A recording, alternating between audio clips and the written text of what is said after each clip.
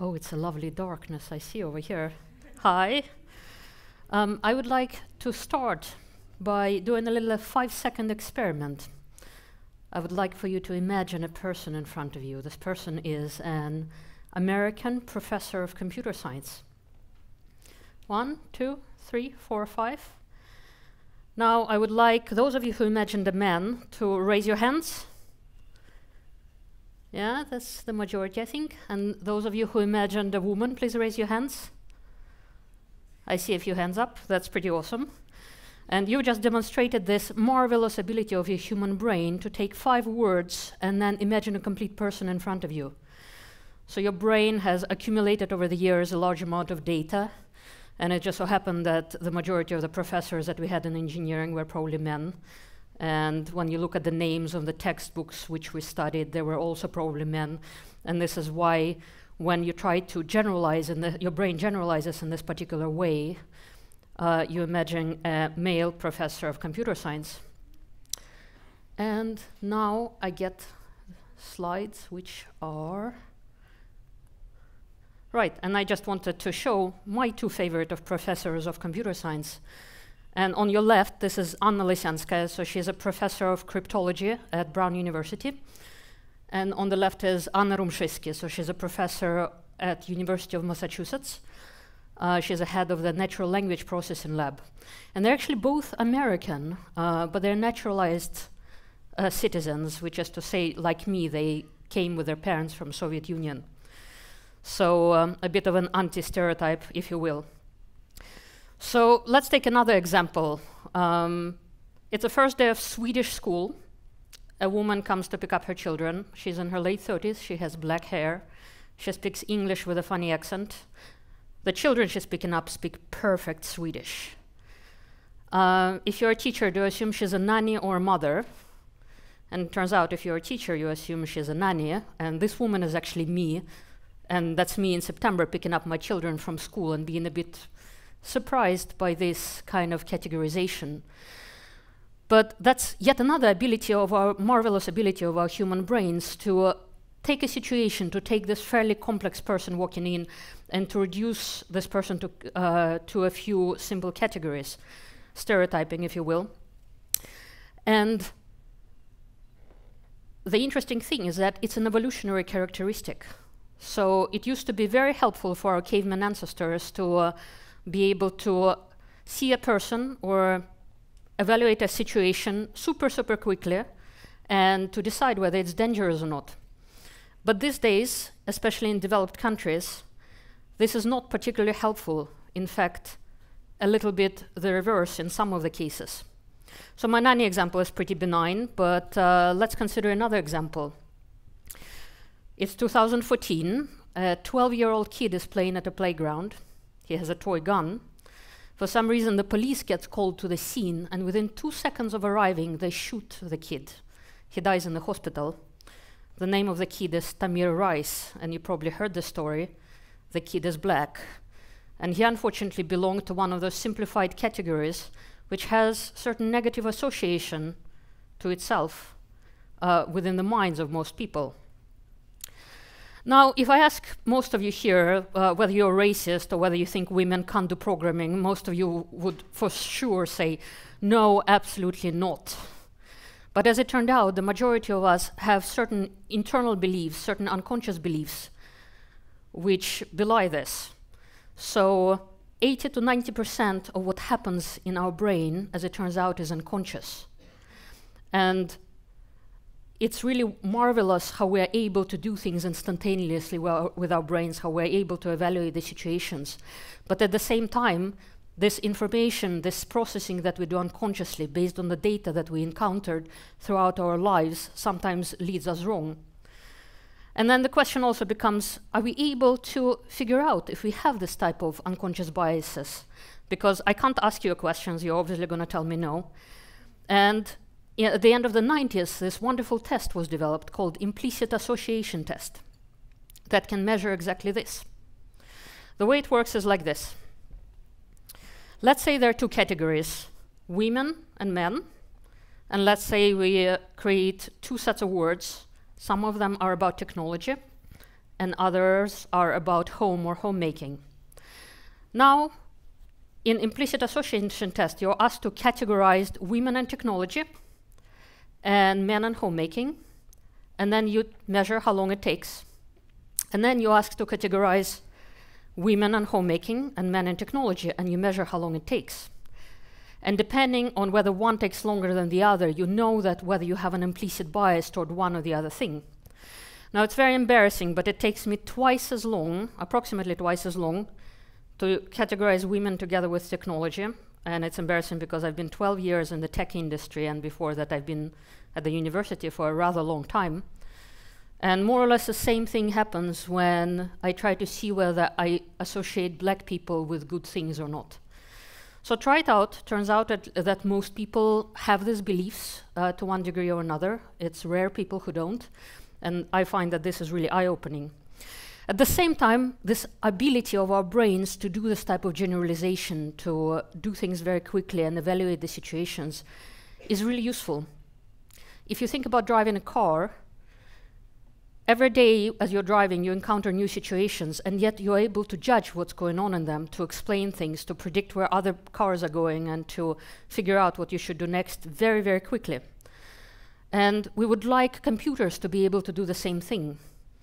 And that's what machine learning algorithms are supposed to be able to do. They're supposed to be able to generalize in a way that is similar to the human brains.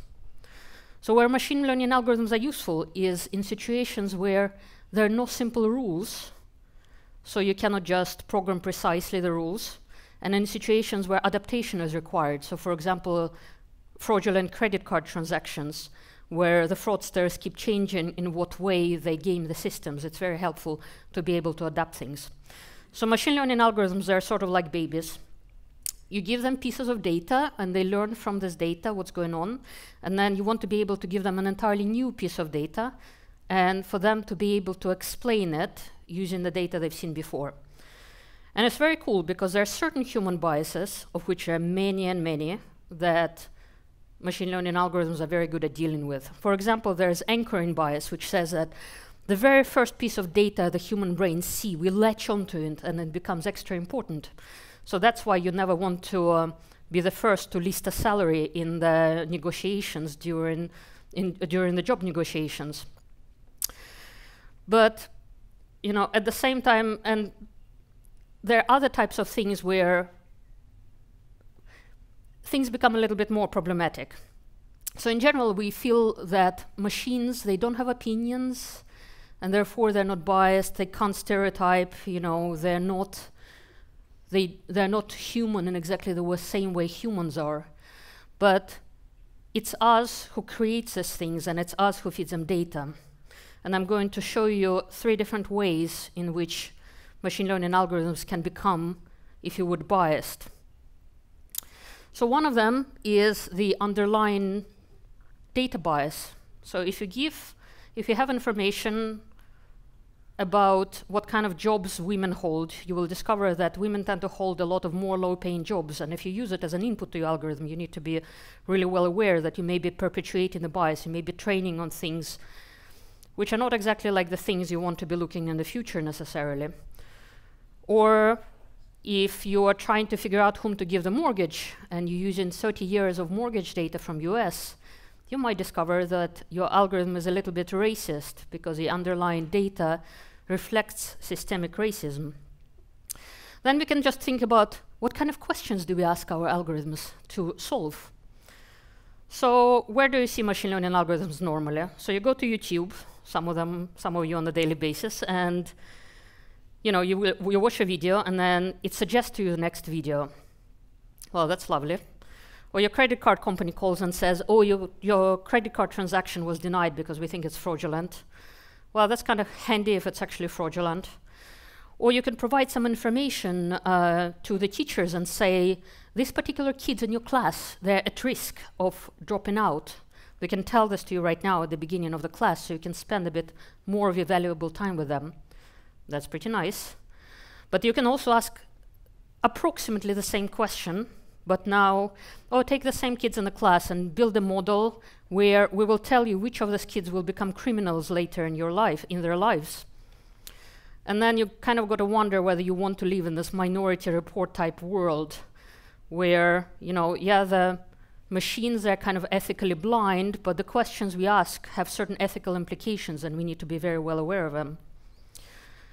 A third example is in terms of evaluation of algorithms. So sometime last year, it turns out that Google Images, which is incredibly good at putting images together into categories of related images, was putting together black people and apes into the same category sometimes.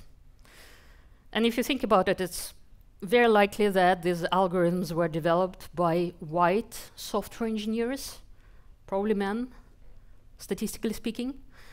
And it's very likely that during the evaluation phase, they probably looked at some numbers, but certain things didn't come up because their albums or the albums of the people who were evaluating didn't have these particular types of data.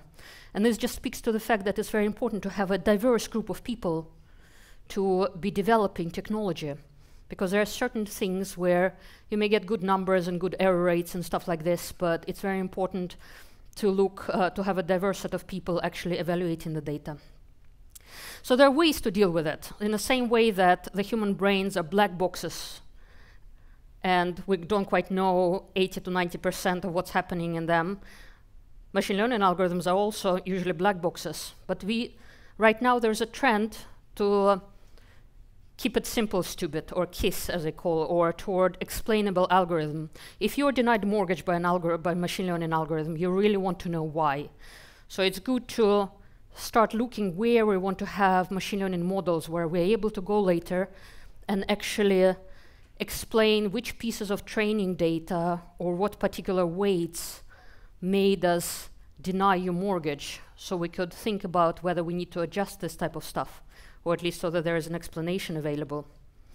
We also really need to make our industry a little bit more diverse, so this type of things, like with Google Images, don't really happen. And I think the ethical aspects of what type of questions we ask and how, and what kind of things we do, are going to become very important also. Now, why is this important? So we talked about the human biases, and you know, yeah, if you confuse me for my non-existent nanny at some point, that's really not a big deal. Clearly, there are a lot of, if you're a kid shot at the playground, you would probably feel pretty horrible about human biases. But machine learning algorithms that we're developing right now, they're going to affect a very large numbers of people. So the impact is going to be huge. And this industry is really exploding right now because of the amount of machine power we are able to bring to this and the amount of data we're able to train the algorithms on. So it's very important to start looking at what kind of questions we are answering, how important they are to people's lives, and whether they're biased. And so I leave you with a thought that we need to work on our own biases, but also as we develop technology of the future, especially machine learning style technology, we need to be really aware that it can be biased in a way that is very similar in some cases to human brain also. And that's it for me.